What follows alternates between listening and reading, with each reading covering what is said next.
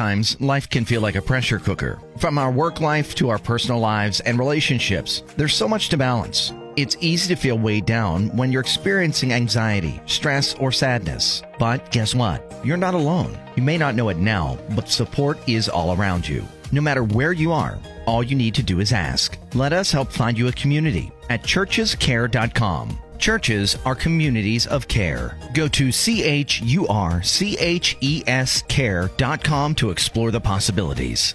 There have been some shifting in the odds for the NFL draft and who's going to be taken number one overall. The Jags have been on the clock since the season wrapped up in January, and most of that time, I think we assumed that they would either try and trade the pick, they would take one of these left tackles, or they would just draft Aiden Hutchinson.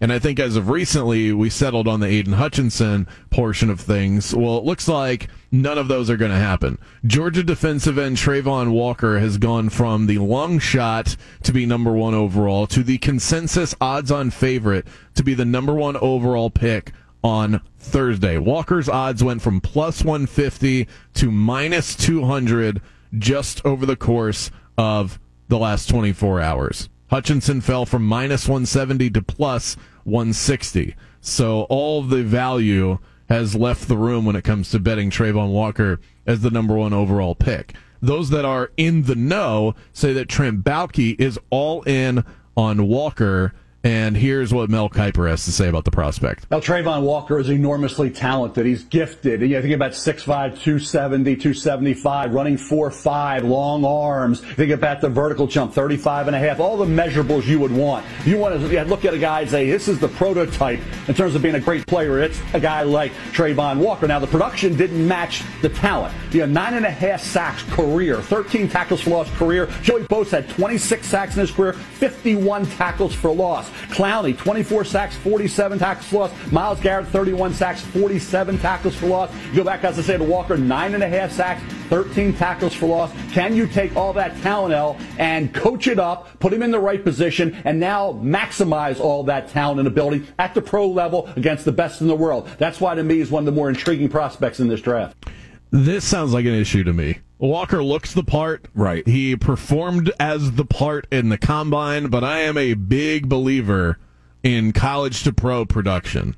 That matters more than anything else. Were you able to do it against the best? And it's not like he's coming from some podunk school. He's coming from Georgia, and he's had some big games. He was really good in the national championship game, put up some big numbers defensively, which, sometimes that stuff doesn't always show up. But the 9 sacks career, 13 tackles for loss. And you just heard Mel Kiper compare to Joey Bosa, who had 26 sacks and 51 tackles for loss. This stuff is transferable to the NFL. Trayvon Walker sounds like a project. I don't get it. Yeah. No, drafting a project at one. There's a lot to like about his upside. Of course. That's why he's projected to go. Yeah. Even if the Jags don't take him number one overall, how far would he slip? 5, 6? We're still talking about a top 10 pick in the NFL draft. So, of course, he has talent, but is he worthy of, you have your pick of everyone, and that's the guy? That doesn't sound right. Right. Even Clowney had 24 sacks, and I felt like everybody was overrating that hit against Michigan. It was like he's the number one pick because of this one play. Oh, who didn't go crazy over that? He had 24 sacks himself, so at least have some form of numerical production. You'd like that. If I'm the Jags, I would just trade back. You can't do it. Why not? You can't do it because nobody wants that pick. Yeah, no one's going to give you anything. They're going to trade back, so what? So that somebody else can... The guy you're trading up to get, there is a comparable player that you can get a couple of picks later. Kayvon Thibodeau. Aiden Hutchinson. You can get these guys a couple of picks, unless you're talking about somebody trading from all the way in the back just to get a player like that. I don't see anybody doing it. I guess quarterback's really the only position that teams will leapfrog seriously, unless there's a Micah Parsons in the teams like last year. Or like a generational type of defensive player, somebody who just fits a scheme so perfectly, hand in glove.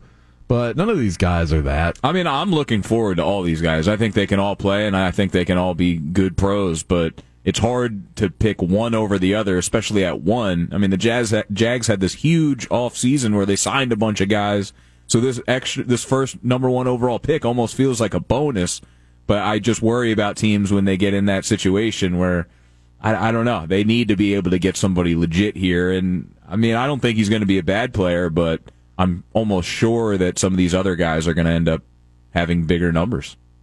And it also comes down to who do you trust? Who's making the decision? If it was a team that we believed in, if the Steelers had the number 1 pick and you heard that they were leaning towards Trayvon Walker, I think we would all start looking at Walker in a little bit of a different way. When you hear that it's the Jaguars, that it's Trent Baalke, the general manager. Trent Baalke did a decent job for the Niners when he was over there, as far as bringing some of those defensive players. He had some horrible first-round picks. He wound up with guys like DeForest Buckner he drafted. Who's good. But I went back and looked at a couple of his picks. He took Aldon Smith in 2011. Aldon Smith was a star for a little while. 4 picks later, J.J. Watt went. Yeah, but Aldon Smith was like the best pass rusher in the league for like 3 or 4 years. Until they had to release him. Yeah, but in those 3 years, he was great.